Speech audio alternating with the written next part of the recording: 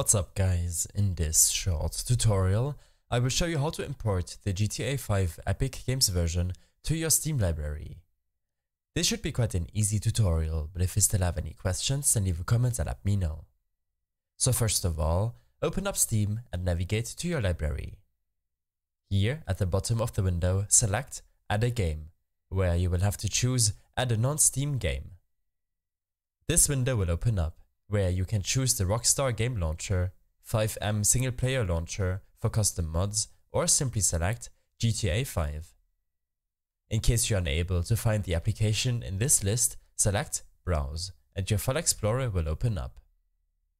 Here, navigate to the drive on which you saved the game on, Program Files, GTA 5, and in this folder select the GTA 5 application. The program should now be checked in this drop-down menu.